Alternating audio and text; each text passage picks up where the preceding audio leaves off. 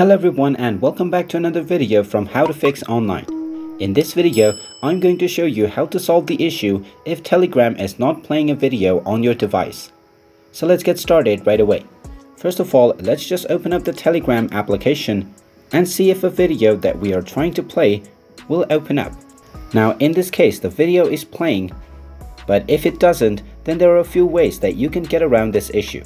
Just tap on the three dots at the top left corner of the Telegram application and then tap on Settings. Now from the Settings page, tap on Data and Storage and then make sure that Automatic Media Download is turned on.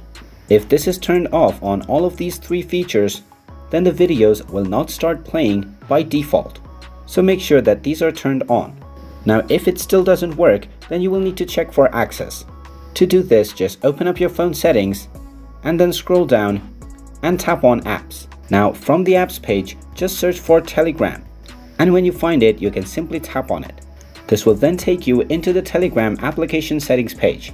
Now from here, tap on Permissions and make sure that Photos and Videos is placed underneath Allowed. If you find it underneath Not Allowed, then simply tap on it and select the Allow option.